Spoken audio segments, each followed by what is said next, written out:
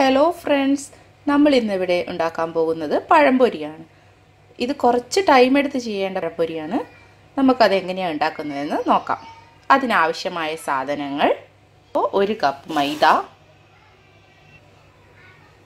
1 table spoon അരിപ്പൊടി, പിന്നീട് ചേർക്കുന്നത് ആവശ്യത്തിന് പഞ്ചസാര, 1 നുള്ള് മഞ്ഞൾപ്പൊടി, പിന്നെ ചേർക്കുന്നത് ഏലക്ക, പഞ്ചസാരയും കൂടി പൊടിച്ച് വെച്ചതാണിത്.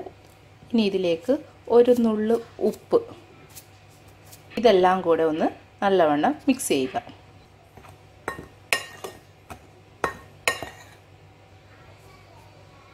നല്ലവണ്ണം മിക്സ് ആയിട്ടുണ്ട്. അതിലേക്ക് വെള്ളം ഒഴിച്ചു കൊടുക്കുക. ഇത് ഇളം ചൂടുള്ള വെള്ളമാണ്, അത് ഒഴിച്ചു കൊടുക്കുക. എന്നിട്ടിതെല്ലാം കൂടെ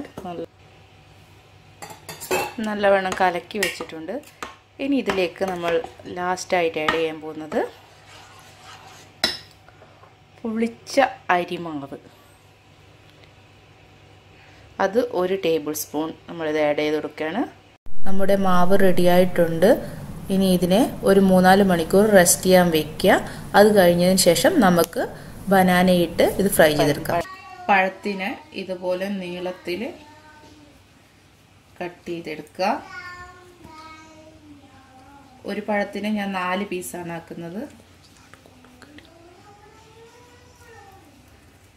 ഇതുപോലെ ഫ്രൈ ചെയ്യാനുള്ള പഴങ്ങൾ കട്ട് ചെയ്തെടുക്കുക. എല്ലാ പഴവും ഇതുപോലെ കട്ട് ചെയ്തെടുക്കുക.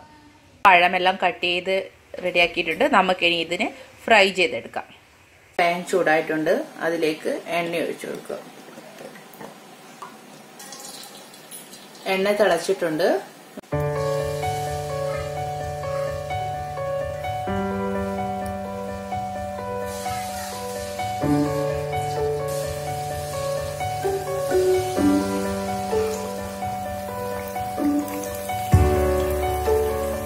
ഇതുപോലെ എല്ലാ പഴവും നമുക്ക് ഫ്രൈ ചെയ്തെടുക്കാം.